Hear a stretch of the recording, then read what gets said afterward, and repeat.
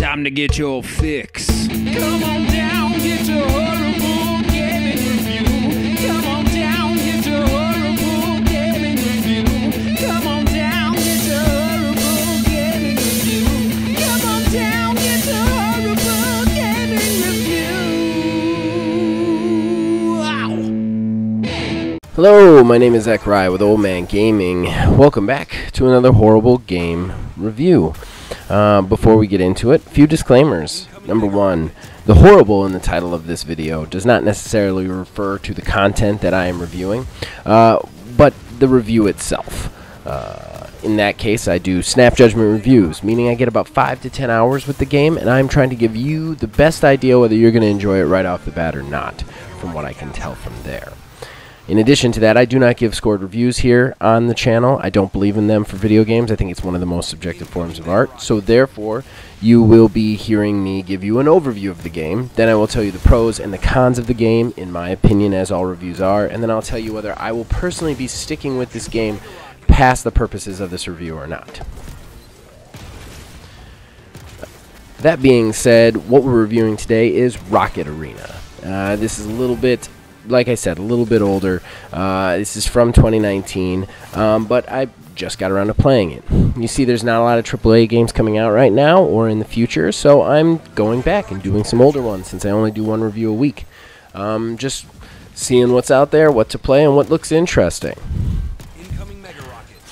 That being said, I couldn't help but be drawn to Rocket Arena. It is a very different type of shooter, so let's get into what it is. Rocket Arena is a deathmatch, 3v3 in smaller arenas. It is a hero-based shooter, with the very unique part of this being that each character mainly shoots rockets. The other interesting part about this is, aside from actually dealing health damage and just trying to take an opponent down with shots, you're actually trying to knock them out of the arena. There is kind of an invisible dome over the top and over the walls, so you're trying to get them through that kind of invisible wall far enough out of the arena, much in the same way that Smash Brothers works. Although, don't get this confused, this is not a side-scrolling brawler. It is very much a third-person shooter. It also centers around the fact that every one of these heroes shoots some sort of rocket or explosive-based device. They use these to move as well. They can shoot at the ground to actually push themselves up. If they get close enough to a wall, they can kind of shoot diagonally down to propel themselves up the wall. It's a lot of aerial combat in this. It's very vertical, and it is very up in the air, which is interesting. We're going to get into that later. There's no real story here, not that I can tell. Like I said, there is a cast of characters. I can't remember how many. I'd say like somewhere around 10. There's quite a few to pick from. I did not get to play them all. But again, you have to, when you start up, you have to go into these co-op arenas for 5 times just to get you used to the game, which usually pits you against relatively useless AI opponents. Once that unlocks, you can head into co-op arenas where you team up with other players to take on AI opponents, or just arenas where you take on players with players. You know, this is a relatively quick matchmaking time, so I am led to believe there is a decent amount of players here. I never waited longer than a minute, so that's good. And then that's it. I mean, I know that this is already seeming pretty short, but there's not a lot to the overview of this. It's really very straightforward. Take shots at your opponent, use your special abilities to your character, find a character you like that fits your playstyle, and try and push the opponents off the map. I will say there is a good variety of maps. I only actually replayed a map about 2, maybe 3 times in my 5 hours with it, which is pretty impressive. I will also say that the variation in attacks and play styles is very interesting. The modes also, there is, I don't know, I never played the same mode twice in a row. That being said, I did play Knockout quite a bit, which is just your straightforward knock them out more than they knock you out, play to 20 sort of thing. But they have a lot of different game modes here, from Capture a Rocket, which is kind of like a randomly locating domination thing, to this other mode where you knock people out, but you get turbocharged abilities. Yeah, so that's the game. That's all there is to it. Sorry for the cough, but I think we should just go right into the pros and cons of that, because that's gonna be the meat of this review. All right, so the pro right off the bat, I'm going to say, is the uniqueness here. The gimmick of everybody shooting rockets is very interesting, and it's what kind of pulled me in. We're also going to kind of talk about this in the cons, but while we're in the pros, I do want to say that as far as a shooter is, this feels very different from anything else that I've played. There are some things that work and don't work. Again, we're going to talk about that, but as far as uniqueness goes, I've never had a shooter where I spend this much time in the air. I've never had a shooter where you had to knock them off the map instead of actually deal damage or kill them. So it's a very vertical, very movement-based game, which I enjoyed. I like that. I like that I spent most of the time floating through the air or getting shot in the air or shooting somebody else in the air. I like the fact that, like, it wasn't necessarily about how many times I got hit or how many times I hit the other person, but it was about the positioning. The next pro I want to give out is the variation in characters. Like I said, there's a good amount of characters here, quite a few, and every one of them seems to play differently. Again, I did not have time to play all of them, but I played at least 3 of them, and the 3 that I played felt extremely different. Like, their attacks, their special attacks, their secondary attacks, everything felt very different. There is no real weapon pickups in this. There is some items you can pick up which give you, like, trip mines and, like, speed boosts and stuff, but other than that, you're not really collecting stuff, and the map is too small to really have something like that anyway. But that aside, the characters themselves felt very different in the moment, which I enjoy any game that allows you to actually feel like a character is different from another one. Alright, so now we got to get to the cons, and there's a few cons, unfortunately. So as I was saying before, the uniqueness of this, there are some things that work and some things that don't work. Number one, with a bullet, is the movement in this game. Like, they did so many unique ideas with the propelling yourself with rockets and moving up walls with rockets and shots. And you play with them in the tutorial, which is really cool, and it leads you to believe that this is going to be really unique. Unfortunately, it doesn't really translate in the actual play. Every character has a triple jump, so you can jump 3 times in the air, so you can stay afloat pretty much forever. So you never really need to do the rocket shot up the wall thing, especially since the levels themselves, while the game would like you to think they're very vertical, they're not. They're very small, they're very contained, and they have peaks, but none of the peaks are really... Like, you could really triple jump to anything in the game, so why would you have to jump up the wall with this weird convoluted wall jump thing?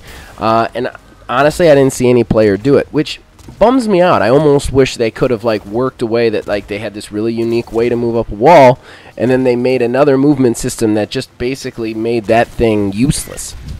And the same with the shoot at the ground to push yourself up. I never got more out of that than the triple jump. So, like, you're triple jumping. That's what you're doing. So I didn't quite understand that. That didn't really hit with me, and it was a real bummer to, like, be excited about it from the tutorial and then get into the game and realize that it's useless. My next con would be the music. Now, the aesthetic in this game is not really for me. And what I'm saying is they went for a very cartoony, almost family-friendly Fortnite-style thing, where all the characters are very kind of over the top, but they're very almost goofy looking, like a big goofy pirate and a very cute raccoon that's wearing a stump on its head, and another guy who's like a very obvious pretty boy with a pet pterodactyl. Like, it's very centered around kind of like almost kid-focused hero shooters, which doesn't really bother me that much. It's not really my type of aesthetic, honestly, but the music they attach to this is just so doofy and corny and just blink bonks and wank wonks that it just, any sort of severity of situation is completely undermined by the music. And I felt myself kind of, it's weird, in a shooter you almost need some sort of music or no music at all to really kind of get you into it, and this it just takes you out of it. It almost makes you worse at playing, if you can believe that. So I really didn't like the music. Huge con, in my opinion. My next con is like I said, they tried some things, and I appreciate that they tried some things, but some of it just lacks this. Like, okay, when you hear it's a shooter with just rocket launchers, you get excited. You almost, especially the older players, they harken back to Halo, and they get really excited for those crazy, like, everybody's got rocket launchers games. And that's what you think this is going to be, just a game based around that. And it's just not. It's like Smash Brothers. It's like a third-person shooter Smash Brothers. And the rockets just desensitize you to it. Nobody takes any real damage from them. I mean, there is no damage in the game. Like I said, you're trying to push them off the map. And with the way the health system works is once you've taken enough damage, if you get hit, you'll just get shot off the map. But you can actually just like hide, and that meter will go down. So it like lessens the severity and coolness of all these really interesting rockets. I don't know how to fix that problem because you don't want one-shot kills that get old real fast. But I don't know. There's just some things that, like, this is a really good idea for a game on paper, but then when you put it into practice, it just doesn't quite come together right. It's the same with the maps. The maps are incredibly tight and incredibly small. Understand why they did that. They're trying to, like, really have a frantic action scene just, like, right in the moment. They don't want you to be able to run around and camp and hide. That's fine, but because of that, when you put in these modes, like the domination rocket capture mode, there's nothing to getting to the next plate. There's no point to fight. You're just all fighting in the center, and then sometimes somebody captures a zone. Like, it doesn't really make much difference.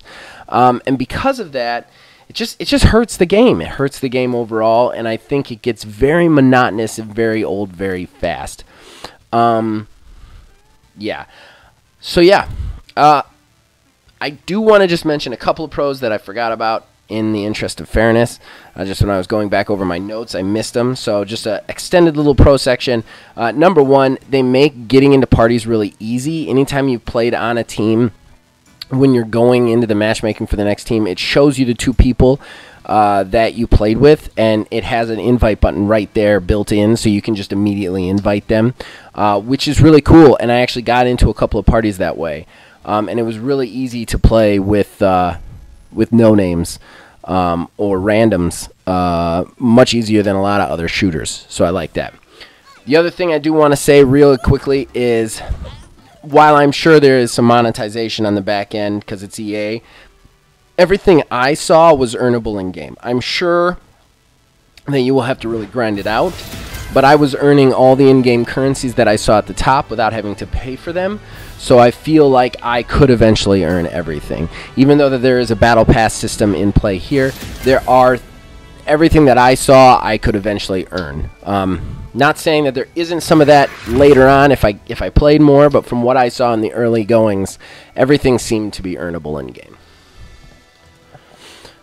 So final thoughts, whether or not I'm going to stick with it, and the answer is probably no on this one. Like I said, it just doesn't come together right. I feel like this is a great idea for something that doesn't have the follow-through it needs. And no shot to the game developers or even EA. I think they made a good try at it. It's not a super buggy game. It works, and that's, in 2020, that's a miracle in itself. But the game itself just doesn't it gets old really fast, and kind of makes you want to put it down.